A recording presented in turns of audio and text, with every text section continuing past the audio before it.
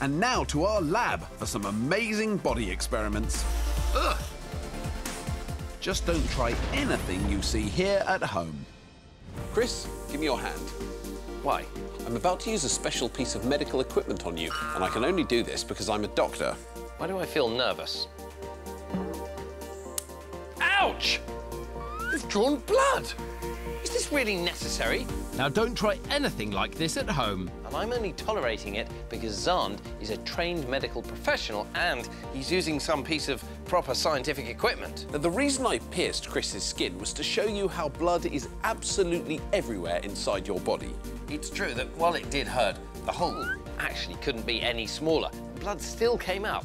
Our bodies are filled with 5 litres of blood, and it flows through an incredible network of tiny vessels. As you'll know, if you've ever cut yourself on paper, even the tiniest cut draws blood. That's because blood vessels are everywhere in your body. You have about 60,000 miles of them, enough to go around the planet nearly 2.5 times. Now, Xand, wait here.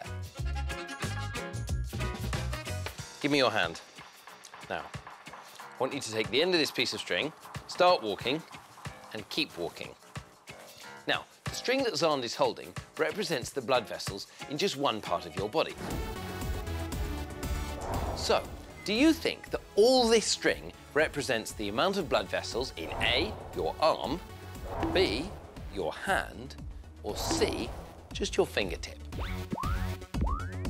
The answer is C. Amazingly, all this string is the same length as the blood vessels in just one fingertip. Your fingertip is only about 1 centimetre long, but the blood vessels inside it measure 1,000 metres. So that's how long this string is, and I suppose by now, how far away Xand is.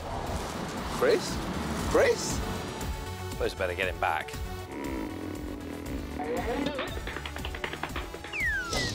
So, there are thousands of blood vessels in your body carrying blood to and from the heart to keep everything working. And you have 2 types, arteries and veins. So take a look at this. It's a device that doctors use for spotting veins, and it has a special infrared light. Chris, meet my veins.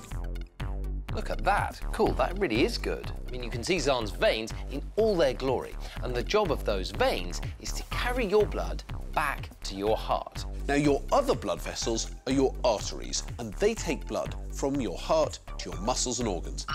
This is a piece of skin from a pig. It might look disgusting, but we're showing it to you because it has arteries in it, just like yours. They're thick, and they're tough and elastic, and they're very strong. Now, next to them are the veins, but they're much harder to see, they're much smaller, and they're much floppier. Now, the reason the arteries are so strong is because blood is pushed out from the heart at a very high pressure. But the whole system relies on blood vessels being nice and clear. Like roads, they work better when they're not blocked with traffic. And to show you what happens when arteries are blocked, I've enlisted the help of some of my friends. Chris, meet John and Anita. They're wooden cutouts. They look a lot like John and Anita. Anyway, they both have tubes running all over their bodies, and those represent arteries. Now, the arteries on Anita are lovely and clear. With John, though, there are little blockages all over the place. It doesn't look like a big deal, but we're going to try and show you how much difference this makes in an artery race. In 30 seconds, we're going to see how much of our fake blood, in my case blue, in Xand's case green, We can pump through the blood vessels to John and Anita's organs. Basically, we're going to be their hearts. Start the clock. Oh, mine's really difficult. John's arteries are so blocked that no blood is getting to his muscles or his organs. I'm having to put in loads of pressure, and this is like John having high blood pressure, isn't it? On the other hand, Anita is extremely easy. Chris, Anita's doing fine, but John's in real trouble. John's hemorrhaging, and I'm hardly getting anything through to the bucket. You've got to keep pumping or he's going to die. John is not doing well. Time's up. That's terrible. And no blood is getting to his organs.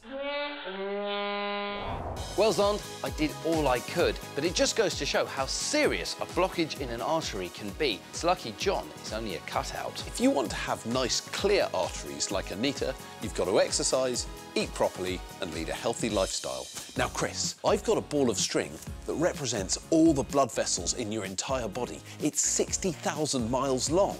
Tie the end to your finger. Xand, Not falling for that trick, but that is an enormous ball of string.